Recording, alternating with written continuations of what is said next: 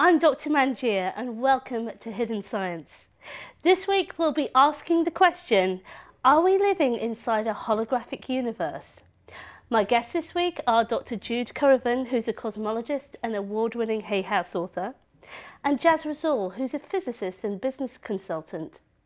But first, here's our Hidden Science roving reporter, Grace Willis. The scientific world are good at making claims that most people think are science fiction rather than science fact. But once in a while, these radical ideas are proved right and our whole understanding of reality has to be rethought. So how about this one? The universe and everything in it, including you and me, are a kind of hologram. This radical way of thinking explores the idea that everything we see and know as our 3D environment may be a projection of information stored on a 2D surface at the far-off edges of the universe. This theory is backed up by the mathematics that describe black holes. It shows that although a three-dimensional object would be lost when entering into the void of a black hole, there would be a two-dimensional version that would remain on the surface in the form of information. In theory, the object could be recreated in 3 dimensions using that information, similar to how a hologram works. Exploiting the unique properties of lasers and the interference patterns they create on exposed film, it is possible to project a 3D image from a 2-dimensional surface. Even more intriguing is the fact that every part of a hologram holds the information for the whole.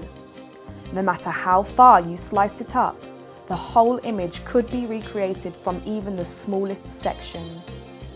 Just like every atom holds the information to describe the whole universe, and every strand of your DNA holds all the information to describe you. With a hologram, the whole can be created from even the smallest part due to the way interference patterns hold information. Me, you, and all this could be described as interference patterns, and it's the way that we interpret these patterns which determines how we perceive reality. The evidence for a holographic universe is wide and varied, and I'm sure Manjir and her guests have a lot to talk about. Back to you guys at the studio. Thanks for that amazing report on holograms, Grace. Now, both my guests today are really Renaissance people. I'll start with my first guest, who's Jaz Rasool, and he graduated both in physics and molecular biology from the University of London before going on to Chinese medicine, business coaching, and much more. He's also the inventor of the Energy Diamond software, which has received support from the UK government's technology sector. Jaz, welcome to the show. Thank you for having me here. Thank you for coming. Now, what exactly is a hologram? How do you actually create one? Well, holograms are a universe really in miniature. They have within every little part of them a picture of the whole, everything around them. So an example is if you look at a fern, you'll find that the shape of the whole fern is actually reproduced on each of the little petals. And a tree really is another example of a hologram. You wouldn't think it is, but it actually is. It consists of a trunk and it consists of some branches. But then if you look at the branches, they themselves could be considered to be a trunk, and they have little twigs coming off them. So patterns which repeat like that in different dimensions are holograms. They're a special class of a group of shapes called fractals. But that's not how we create holograms sort of in the lab, or the sort of things that are on our credit cards. How are those created? They're created using lasers, and lasers and light can actually capture information in 3 dimensions. There's something in the actual wave which can capture information about the different perspectives that one can have of an object. So you can shine 2 beams of light at something and they can literally capture 2 different perspectives, like one for the right eye and one for the left eye. And it's possible to actually encode that into a photographic film. And when that's actually done, your eye literally gets both those perspectives that those two beams of light had. So you get one from this side and one from that side, and that's what typically gives us 3D vision or stereoscopic vision. So it's a really actually quite a simple process. It's just two beams of light capturing two different views and just capturing it into a bit of a film that's specially designed to take you know, those two beams of light. So you're saying the information is encoded. How does it get encoded? Is it at the interference patterns when you shine one laser and another laser? What's actually happening? Yeah, that's actually, you know, in a nutshell how it is. When one beam of light mixes with another beam of light, the actual result is the full 3D image. Rather than looking at it from one perspective, another perspective, those two perspectives are merged. And when you go up one dimension from a two-dimensional view of something, you end up with a three-dimensional view. So clearly, if you add two perspectives which are two-dimensional together, you don't get 4 dimensions. Actually, you get 3 dimensions. And that's how most 3D imaging actually works. You know, one image is two-dimensional, it goes to one eye. Another image, which is two-dimensional, goes to another eye. And that leads to your brain actually seeing things in 3 dimensions. So that's how we see those sort of holographic images that we see in the movies and everything like that. So it's actually something flat that's creating something that appears to us that's 3-dimensional. But that's not all there is to the subject, is there? Because you mentioned at the beginning that everything kind of like has a sort of fractal with the information coded of the whole. People have extended that to the whole universe, people like David Bohm and things. Could you talk about how sort of quantum physics and is related to this sort of idea as well? Well, light is a bit like DNA. In DNA, there's information about whole being, and that same information is found in every single one of our cells. And you could look at atoms in a similar kind of way. Atoms are like the DNA of the universe. And if you looked at them close enough, you'd literally find their actual DNA. And the DNA is in the form of a waveform of light, which is wrapped up in a nice circle or sphere. And we normally see these waveforms either as things like electrons or protons. They're really they're packets of waves. And when you look at them really closely, those waves within them contain information about the waves that make up every other atom and particle. So it's almost as if that every bit of information to do with everything in the universe is all encoded in every single particle that there is. So in that sense, every particle is a carrier of information for the entire universe. And that's what a lot of holograms are like. If you look at a hologram really closely, you could chop it up into a dozen different pieces, but each tiny piece that you chopped it up into, you still see the original image, but just a bit fuzzier, because there's not so much energy available to represent it. And atoms are no different. They contain information about the whole universe. An electron contains information about the whole universe. There's a famous saying that when the electron shakes, the universe vibrates. And it's a case of recognizing that there is something that links all particles in the universe together. And it's down to the fact that, just like our cells, as said, contain DNA and impression of how we are in our fullness, each atom, each particle, even a photon within it has information about the entire universe locked up in it. And when the DNA expresses itself differently, we end up with the cells of the nose or the cells of the liver and so on. But it's just DNA expressing itself differently. And it's the same thing with atoms and particles. When the waves behave differently and they activate different parts of themselves, in one instance you get an electron, in another instance you get a proton. It's the same process. And it's fascinating that happens with atoms and molecules, but the same thing happens with living organisms, and it also happens with the universe. Even the functions are reproduced, at all sorts of scales. So the holographic principle, therefore, is just as you to take a holographic film that looks kind of swirly when you look at it, not very interesting, and you cut up a piece of it, instead of just getting just one part of that image where, that you originally created from bouncing lasers off that object, you actually get an image of the entire object. So it is with the whole universe, really, isn't it? It's the holographic principle where part of it contains the information of the whole. Now, what about, do people relate this concept of the holographic universe, and they sometimes equate it with the ancient idea of the Akashic records. Could you describe a bit more of that for me? Well, if you look at the old style tape recorders and the magnetic tapes, or even vinyls that were used to record you know, songs and music, what they've effectively done is they've taken sound, turned it into an electrical wave, and then used that up and down motion to actually score onto a piece of vinyl the same shape.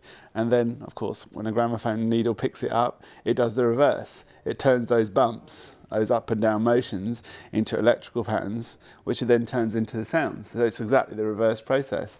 So the universe's fabric, the fabric of space and time, is like one giant vinyl record.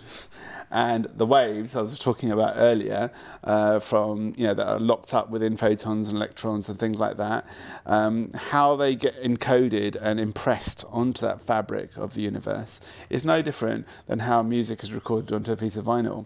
Except on a piece of vinyl, you're looking at a two-dimensional surface, but in the universe, you're talking about a multi-dimensional surface, and you won't just get sounds recorded, you won't just get light recorded, you'll even get consciousness, you'll even get thoughts and feelings in their own dimensions being recorded. So if you can imagine a multi-dimensional vinyl record, then that's what the universe actually is. And obviously, if you read certain parts of it, and it's not to do with just reading off a particular bit of space like it is on a piece of vinyl, you've got to realise that the universe, you know, also includes time. So there are points in time where if you were to read what was going on there, it would be very different to reading the same place at a different time. And in a way, that's how there seem to be records of everything that's going on in the universe recorded into the fabric. So it's possible, if you stuck your consciousness needle onto the right point on the universe's vinyl, you could read what's going on there. And you could do it from within your own body because, as we've said earlier, every atom, every molecule in you, within it has encoded information about the entire universe, all space, all time, all consciousness. So if that's the case, each of us have got our own personal internet connection into all the Akashic records. And all we need to do is get present and centered enough, and that's the equivalent of the needle, and place ourselves into the current moment, and we'll be able to have access to the rest of the internet out there, which traditionally people have called the Akashic records. So now we've got a sort of modern scientific equivalent of that, and a scientific analogy to that, whereby we could actually tune into, so everything that's ever happened in time is happening and will happen. It's all encoded everywhere, and all we have to do really is sort of tune in and sort of see if we can take that information. Is that what sort of psychic people are doing when they sort of say they're looking into the future? Yeah, I don't use the word psychic or paranormal like a lot of people, you know, who've started to work with this territory. We don't even look at reincarnation in the same way anymore. When you understand that there is no such thing as a traditional concept of time where it flows from past to future, but actually it's just like a layer in the universe that you can move through. And just like I can move backwards and forwards on this floor and left and right, if I want to, I can take the stairs and go up and down. Time is no different. I can move sideways in time and through space, if you will, but equally I can take the stairs and go up and down. It's just another dimension. Now, when you look at it from that perspective, then you begin to understand that, you know, everything's accessible in the universe. And I'll give you an example. Right now, there's somebody in New York doing their thing, maybe having a conversation, maybe having breakfast or something like that. Now, they're 5,000 miles away from me, but with a phone call, I can start talking to them. And in a similar way, it's no different with space and time. So right now, in parallel to this moment, there's a war going on located in 1945. Okay, that's like, you know, 55 plus 13 years, which is 68 years from here, instead of 5,000 miles, there is somebody having a war. Now, it's perfectly possible, you know, with the right kind of instrumentation, to actually plug into that time and connect with what's going on there. So there's no such thing as things that have happened or things that are going to happen. It's all happening. It's all going on right now, in parallel, simultaneously, millions of lives all being lived at the same time. So this new concept of the holographic universe in science gives this idea that everything is happening simultaneously, and we just have to, as you say, get into that space where you can actually tune in. I love the way you're talking about the needle sort of going on, so it's sort of tuning in and playing that information. Yeah. That's absolutely fantastic. It's like when people talk about TV, it's the same thing. There's Thank a dozen you very different TV much for channels I that. could plug Thank into. you, Jazz. And join us again after the break when we'll be speaking with Dr. Jude Currivan.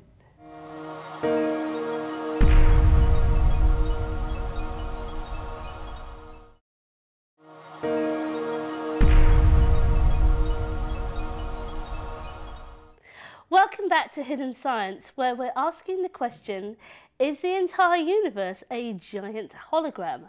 My next guest to help answer this is Dr. Jude Currivan. She's got a master's degree in quantum physics and cosmology from Oxford University, a PhD in archaeology.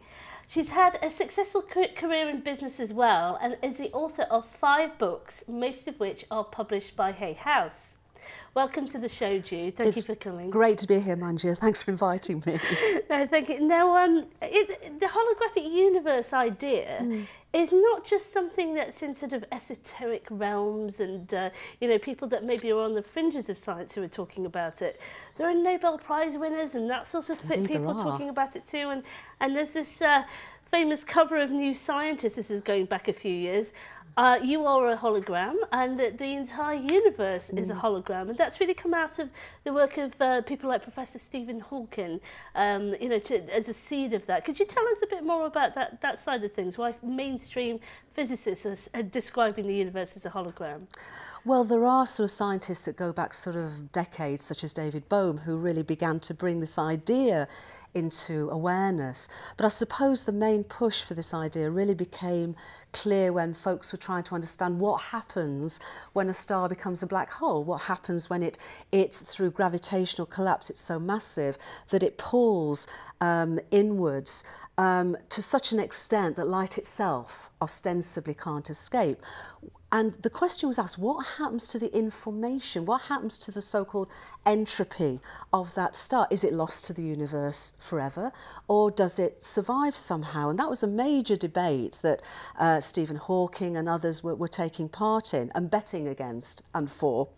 But essentially what happened is that over time it began to be realised that actually, and I think this is very much the emerging perspective, that the information isn't lost, that it actually resides on what's called the event horizon of the black hole. And the event horizon is, for example, in a spherical black hole where a star's collapsed, it's that two-dimensional surface within which no light can escape. And the realisation came about that you could actually, and this is bringing quite a few threads together, but that you could actually model all the information, all of the entropy in the three-dimensional aspect of the black hole as being on its two-dimensional surface. Now, before the break, Raz very beautifully explained what a hologram is and how we can essentially have a two-dimensional film or a two-dimensional representation that when we shine light through it, we get the three-dimensional object appear. But it is counterproductive, even counterintuitive, that when we look to try and model all of the information that could have been lost within a black hole, to find that it actually is proportional to its surface area, not its volume. And then the aha moment came, that sounds very much like a hologram. And so people like Jacob Bekenstein and others were beginning to model this, but it became much more than trying to understand the informational content of a black hole. It became a model able to describe our entire universe, so that all that we call physical reality in the holographic principle is essentially information embodied, embedded within a two-dimensional surface, but from which the three-dimensional experience of our physical universe arises. So it started off, really, from what you're saying, as an idea from where does all this information go in a black hole, to, well, the information, is it lost forever? And then people start to say, well, is it on the surface, the event horizon of a black hole?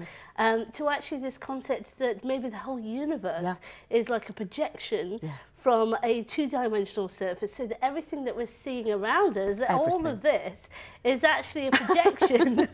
So it's quite an amazing concept. I mean, this is something coming out of mainstream science, though. Very I know much so. Gerard, the Nobelist, is actually involved in this way of thinking as well. Yeah. But you know, a lot of people listening to this will go, well, that's just thinking. You know, is there any evidence for this? What's the sort of evidence and mathematics behind this? Well, the mathematics is very clear, and I think this is a sort of an emerging paradigm that's coming from a number of different directions. It's rather like, you know, the elephant in the room. Somebody's grabbing hold of the tail, and somebody's got the left ear, and somebody's on the trunk. But the idea of the holographic model is coming from a number of directions. First of all, it was trying to understand the informational content within black holes, but then it was coming out of string theory and the idea of a boundary of our universe called a brane, B-R-A-N-E, and the same sort of ideas. Another one was trying to, you know, which has been tried to be done for the last 80 years, to reconcile quantum physics, the description of the world at a very tiny stage, and relativity, and never the twain shall meet. If we go into the holographic model, the mathematics is beginning to show us a way in which we can find that reconciliation. And of course, when we study black holes, again, that's the place, the very extreme environments of a black hole is where the two have been thought they could come together.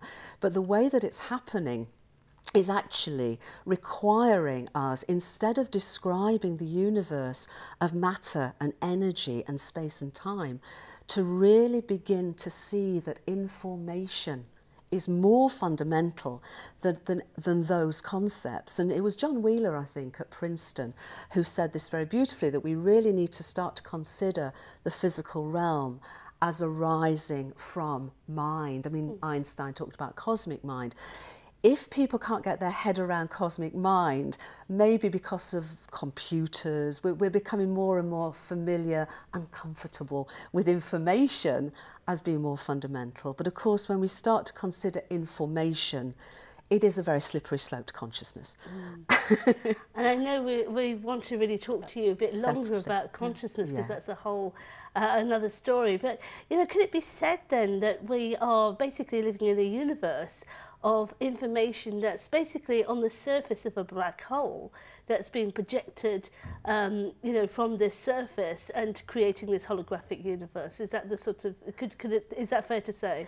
I think it is fair to say, but perhaps it's incomplete in the sense that, yes, I think we need to stop calling about us living within.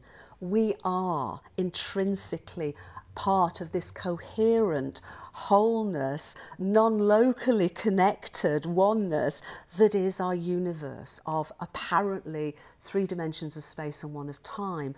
The great thing about information is it can also give us big clues as to the nature of time itself. And maybe we could talk a little bit about that, because Jazz's beautifully articulate perspective was really talking about multidimensional realities. When we actually co-create a construct that we call our universe, our physical universe, then there is a causality within that. There is an arrow of time within that, which information theory and the holographic model can perhaps describe more comprehensively and sensibly than has ever been done before, because most physics laws don't involve the concept of time. So it's not just about everything happening sort of simultaneously, that there is an arrow of time going at some level in the universe. Within our physical universe, I think Jazz would agree with me that, you know, once we get out of this physicalized construct of space-time, then time per se has a very different experiential understanding. But I would sort of postulate, but it's more than a postulate, because I think cosmology is really, you know, explain this. Within our universe, we have essentially a universal cycle. We go back, all the evidence shows that this universe began as a very tiny first moment of space and time, but it began in an incredibly ordered way and has been evolving and expanding ever since. Now, when we start talking about the holographic model and that all of the information that is expressed within the universe is on its surface, if you can have a sense that from that beginning, ever more information is being explored, experienced, expressed within what we call space-time, it actually gives a quite a profound understanding of why the universe is expanding, because the actual pixelation on that surface, that holographic surface, that tiny, tiny, tiny scale we call the Planck scale, each of which encodes one bit of information. If we're going to explore more information within the universe, we have to have an expanding universe to enable that to happen. The other thing is, because it began in such an incredibly ordered way, entropy can only go one way. Right. That gives the arrow of time, but it's not just entropy. I think we're going to have to come back to that after the break. But a fascinating topic. Thank you, Jude. You're very welcome. So join us again after the break when we will continue with this topic of, are we living in a holographic universe?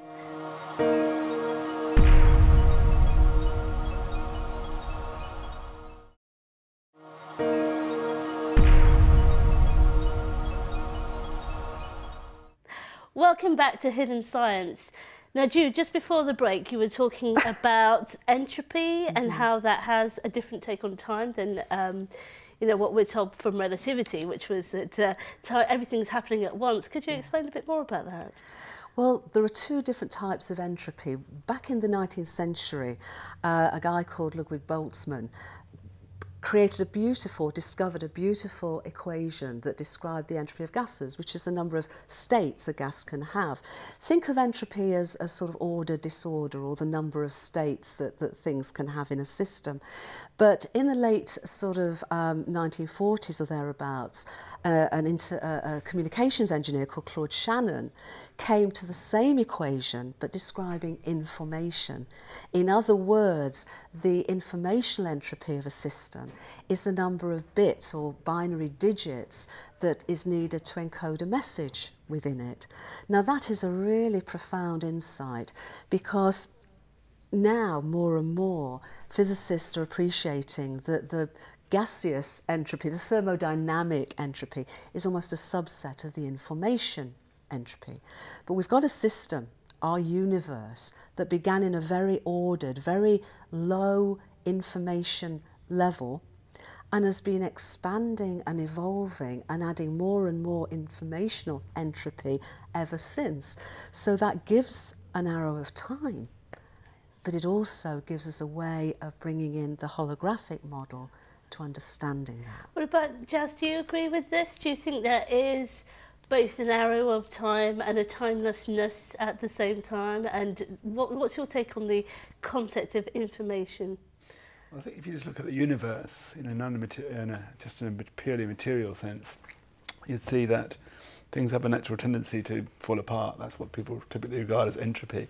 But here on Earth, of course, and probably in other places in the universe, we see examples of negentropy, where things are coming together and they seem to have order and they seem to have structure. And we have to ask, why is that? Why is there some parts of the universe where the default in the universe is being overridden? And so how is it that order, in other words, comes out of chaos? What's making that happen? And for a long time, when I was studying molecular biology, I began to look at a molecular level, how do atoms and molecules go on to perhaps form into things like DNA? How is that possible? So there is some principle, organizing principles, a lot of scientists call it now, put their finger on it necessarily, although the Higgs boson might have something to do with it. There is some organizing principle in the universe which seems to take disorder and turns it into order, and eventually out of that order, at an extreme level, you may even get, you know, some kind of intelligence coming out of that. So it seems that at the physical level, there's an arrow of time. There's a increasing order in the universe, where really the laws of entropy said that there should be disorder. So this all has to do with, you know, the nature of the universe as a whole. You know, you've got timelessness, and everything is accessible at every level as well. I just wanted to talk a bit more about a different sort of tack, really, because there is another aspect of this holographic idea, and that is kind of that the whole universe is a kind of simulation. And somebody called Nick Bostrom from, I believe it's Oxford University, a philosopher, has put this idea forward. I think he calls it simulation theory, it's kind of like the whole universe could be a simulation in the minds or a computer program of a very advanced civilization. And if it is, we would never know. What's your take on that?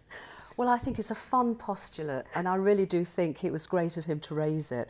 I wouldn't say it's a theory, because in scientific terminology, it would need a lot more, context and support to actually, and evidence to sort of move it along to being a theory. But I think the point for me is I'm not sure it takes us forward in really understanding what our universe is all about. Because if we go forward to the possibility of an advanced society being able to run the simulations, well, what about that advanced society?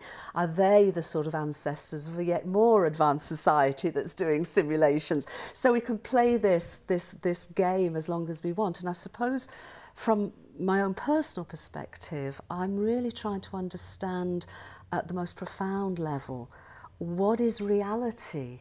Why is it as it is? And if we it's almost the simulation postulate for me is a bit kicking it down the road. It's like the can kicking down the road, rather than really getting to a deeper understanding. So do you think it's almost like, giving the analogy of a computer game, or I haven't seen these Matrix films, I know everybody talks about them, but I think they're very, very popular, and I think, do you think that it's more going down that road of science fiction rather than science? Well, science fiction often is science fact in the future, but my sense of this is, as you said, it's one that really doesn't advance us anywhere. And I think that's the thing about it. Whereas when we talk about what is reality, and we're talking about the holographic model, and we're talking about information and entropy and fractals, I think there's a really powerful body of both theory and evidence that's actually coming forward to suggest that that is where we can get a deeper understanding of the nature of reality. Fantastic. Now, Jazz, you're using computer software in a very interesting way, and I believe that sort of helps people tap into this sort of holographic information. Could you tell us a bit more about that? Yeah, as part of my research has been looking into how to work with the mind and how it affects the body. One of the things that I started to do was look at how people get healthy with regards to their purpose in life, and how that relates to the wellness of their body, and there's an intimate link. So I spent a lot of time looking at how to coach people around that, and then I got so many requests. In the end, I thought I need to encode myself into some software so that people can do this without me necessarily being there. And I actually wrote some software, and I discovered an interesting principle to do with energy, and that is that many people would say that energy gathers around wherever you put your attention. It follows your intention, and I adapted that a little bit, and I said, well, actually, energy gathers around learning. Clearly, if you're being ignorant and you're not paying attention to things, things tend to fall apart. So obviously, when you start to learn things and you put things into action, you find things form an order that's aligned with your purpose. So I thought, if I want to find out how to help a person really manage their energy in a way where they felt alive and they felt I had purpose, and maybe even extend that out to other people, all that really needed to be done was somehow profile how they were learning. So I designed a little questionnaire which asked them about how they were learning, what they were learning, and who they were learning with, and their skills around that. And I just asked them to rate themselves on how well they were doing in each of these areas. And obviously the results from that, the numbers that they put in, the ratings, it's possible to take them, and in a paint by numbers way, you can literally put them on a canvas, those numbers in the grid, and in a paint by numbers way, you can turn them into colours. And you end up with a heat map of that person's learning, but it's also really a heat map of their energy and their intelligence at that point in time. So where can people actually see a visual of what you're talking about? They can go online. The website is energydiamond.com, or they can go just to my own site, which is jazzrasool.com, and they'll find a reference there. And they can just write to me, and I'll be happy to send them a link to get their own image of their own inner landscape, of their own mind and their own intelligence. So how does it actually help them then, if they've got this heat map, as it were, sort of, how does it help them in their lives? Well, I've often told the story of if you're sitting at a restaurant and you're having food and something gets accidentally stuck in your teeth, like spinach or something like that, you get on something on the side of your mouth, and everybody looks at you really funnily, and you think, why are they looking at me strangely? And you're not seeing what they're seeing. But of course, as soon as you go to the bathroom, you look in the mirror and you go, oh, I've got something here, and you take it away, then you go back into the world and people treat you normally after that.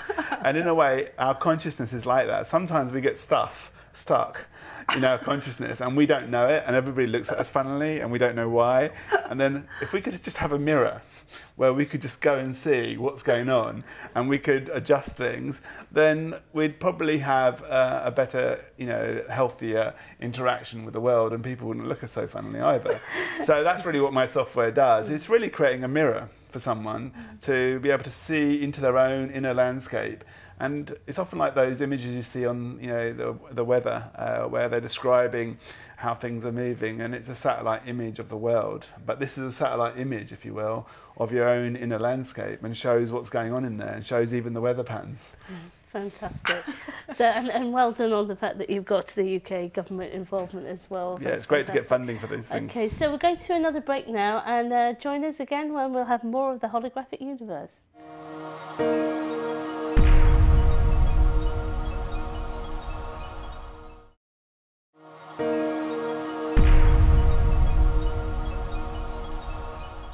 Welcome back to the show, where we're asking, are we living inside a giant holographic universe?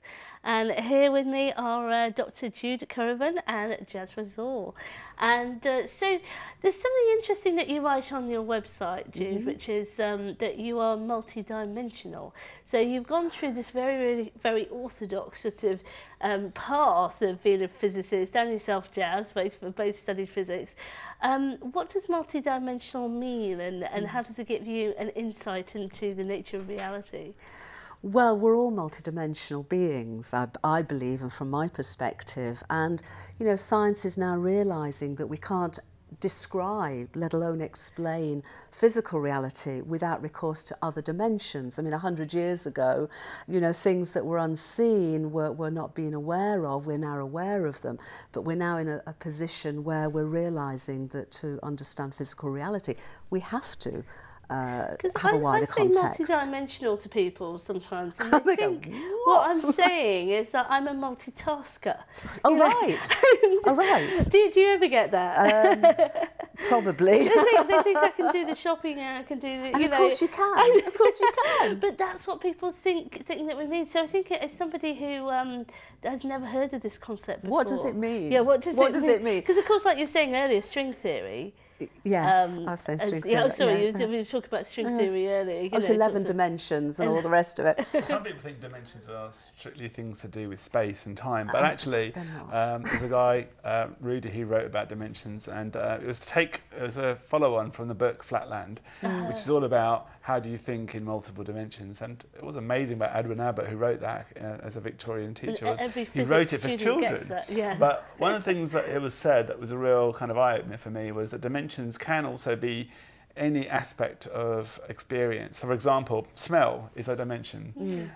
Hearing is a dimension. And if you move along a certain spectrum of smell or a certain spectrum of hearing, you get a different experience of reality. So anything which gives us information is actually, that axis is a dimension. And absolutely right. I mean, I started to experience, because I think experience is key, isn't it? so-called multidimensionals from the age of 4. And I suppose another way of considering it is almost vibrational levels, frequency levels. And we talk about, you know, frequencies of electromagnetic spectrum, but spiritual teachings have talked about other dimensions, other frequencies, other vibrational levels of experience. These are sort of realities kind of overlaid on this one. Overlaid on this one. Which string theory does discuss, but... Sort of, but it's not in a really very in a different way. That you way. can experience. No, Yeah, and these experience are is key. things. So, for example, X-ray, gamma ray, infrared, these are all different frequencies of light. And if you look at them, the world through them, the world looks very different. But the world is actually a consolidation of all these different frequencies through which we look at things. So even with our senses, you know, multisensory is really saying you're using all of your senses. And these things, these senses, they give us information. But what's really unusual about the senses is, the physical senses, is they only give us information about the present moment and the present bit of space that we're in. They don't give us any information about the past, any information about the future, but there are said to be faculties within the brain which allow us to access and sense things in other time zones, other space zones, other dimensions. But in order for us to do that, we have to kind of let go of the physical senses, and then the brain naturally diverts to the other dimensions. Completely losing sense of reality. Well, it's how you define reality. Yes, I mean, I think, you know, children move into these different ways of experiencing naturally. You were 4. So I was 4. surely... Nobody told me it was the wrong thing to do or it was imagination. And I never told anybody else about it for years and years. And it wasn't that I was scared. You're in the wrong reality. Come back to the right one. Come back to our one. Your little imaginary friends. No. If you had told people, they probably would hold you back. That's the point, and I'm very pleased that I never did. But I think that's the point. You know, children haven't got the filters on that actually limit themselves to this perspective. Would say, well, as a 4-year-old, you were just playing. You know, it's just your imagination. What makes you feel that these are actually different levels of reality that you were experiencing? Evidence. Because from the very, very earliest, I wanted corroboration. Because on one level I was, you know, I experienced mystical, so-called, but supernormal experiences. But on another level I was also, at the age of 4 and 5, beginning to study astronomy and quantum physics, for God's sake. So the point was I needed to have corroboration. I needed to have evidence. So if I had a precognition, or precognitive event, it was the fact that it happened. Or if I had a telepathic experience or a remote viewing experience, it was that I could then corroborate it and get that experience afterwards. So you started to test it. Yeah. So you became, like, we have the little scientist Jude quietly away doing these experiments to herself. That's fantastic. This is one of the things I discovered, that, you know, a long time ago someone said, a lot of what you do is a bit mystical, isn't it? And I said, I was a bit offended. And I thought, actually, and then I had thought about it, and I thought, I'm a bit of both. And I summarised it by saying that, you know, a skeptic is someone who doesn't believe in anything until they see it, in terms of hard evidence in the conventional dimensions that we actually live in. But a mystic is someone who doesn't see anything until they believe in it. So it turns out that what we see and what we believe are actually 2 different kind of realms of experiential dimensions. I don't think I agree with you there, because I think, you know, I had a Kundalini experience in medical school, and, you know, I didn't believe in anything before that, and not anything mystical, do you know what I mean? And then I saw it for myself. The experience is the key, and all 3 of us understand that. But it's the bridge. Experience is the bridge. But between the unseen and seen. I didn't believe in it, Yeah. so it wasn't sort of like that I believed in it and then I started to open up. I opened up and then I saw it, and you then got I was like, zapped in an basically. But Manjir, sometimes that's one way of journeying through this process. Some people do it that way. They open up and then they get the knowledge and they get the awareness. Other people do it the other way around. Some people have the awareness and that leads to them opening up. But the reality is these 2 things work in a kind of a circuit. They're complementary to each other. Sometimes, certainly, experience can generate wisdom and knowledge and awareness. But of course, knowledge, wisdom and awareness can generate experience. It goes around in a circle. They feed off each other. But in a way, the circuit has to be completed to some degree, doesn't it? I mean, in the sense that... So what completes the circuit? Well, no, in the sense that I think being open, and I think with you, it was like you were zapped into an experience that effectively opens you whether you liked it or not. And there are others, as you were saying, where, you know, you're at least a little bit open. My experience with thousands of folks around the world is, you're right, they almost go hand in hand. If you can be a little bit open, you'll have more experience that helps you become a little bit more open and experienced. It's a virtuous cycle. It's a virtuous cycle. It builds and it builds, and that's what I meant by corroboration, because I was experiencing it and I was getting evidence that showed that, you know, to go beyond space and time, to transcend space time. Isn't it funny though how what the reverse does? Which is, you know, people who are dogmatic, okay, that's what they do. They work with less and less experience, and they work with less and less knowledge. They become fixed in terms of the experience that they work with and the knowledge that they work with, and that's it. They're bottled off. Some people, you know, in traditional society, when you do that, you end up being called old-fashioned because you're stuck in your ways. But in a scientific realm, that's called dogma. That's right. Yes, exactly. And it is scientism, because that sort of dogma doesn't follow the evidence. And if science is about anything, it ought to be about following the evidence wherever it leads. And the experience. And the experience, science is due to the first level of science is about observation. And, you know, little Jude was I'm still little, by the way, but was observing much more about the reality than a lot of people. And why not? Because that is an observation. And I think there's a lot of children, call them indigo, call them whatever, but they have an expanded reality. And why not take that observation as the first step of the scientific method? Exactly. You know, because that's an observation as well. And I feel that that's beginning to happen, because I think once you do open up to scientific theories that you know have to have what we call multi-dimensions, they have to have supra-physical dimensions to be able to explain or describe physical reality. And the holographic universe does that, fundamentally does that, then I think that is a mind shift in itself. I think that's a difference in perspective of itself. I mean, I challenge it to some degree. People always talk about, you know, what came first, chicken or the egg. In this case, you know, with science, you know, what is it you're supposed to do? Are you meant to make observations and then, you know, create knowledge from that, and then maybe that redefines how you experience things? Again, I think it's a circle. Experience has to, you think, would come first, then you make observations, but then actually it all goes around in a circle. And it's not about putting one or the other first, it's about just engaging in the cycle. Can you get into the cycle and go around it? If you're stuck in the cycle, that's a problem. If you're just stuck in experience, for example, and you never get any observations for it or knowledge, then that's not science. That's more akin to spirituality, where you might be just trying to immerse yourself in the present, for example. And that's not much use to anybody else. No, and you know what you were saying, I wasn't observing, actually, I was living it, I was experiencing it. So it actually boils down to, are we living in a holographic universe? Yes, we are experiencing it. So there are people who are, you know, children or whatever, you know, you held on to the experience and you went on to, both of you, went on to have very grounded careers.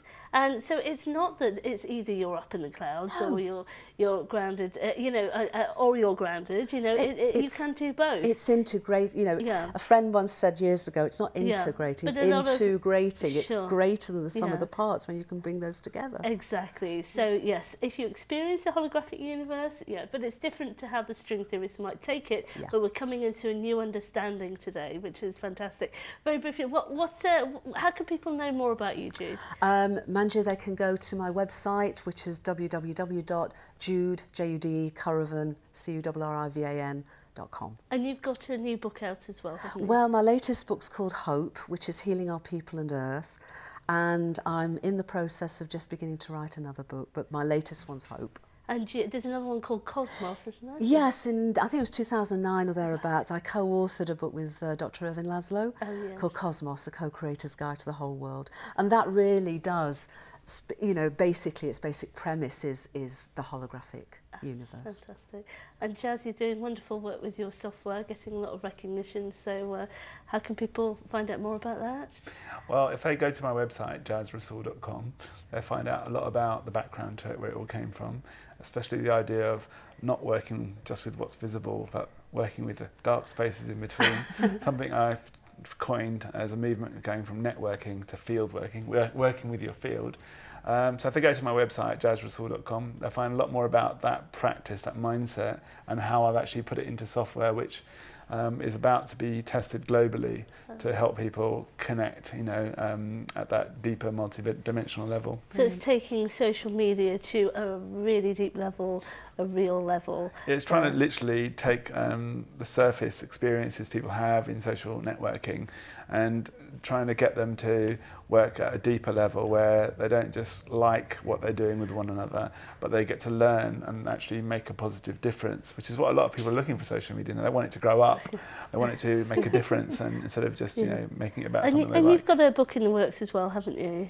Yeah, the one that I've been working on recently is called Sacred Blueprints, but it's focusing on the idea that everything in the universe is formed as a result of geometry, and it looks at those geometrical blueprints, right, and that's what it's about. Right, fantastic. Okay, so we'll look forward to that one then.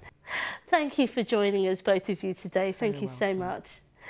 And thank you for joining the Hidden Science Show today. It's been a fascinating discussion, and I hope you can join us next time. So see you then, and goodbye.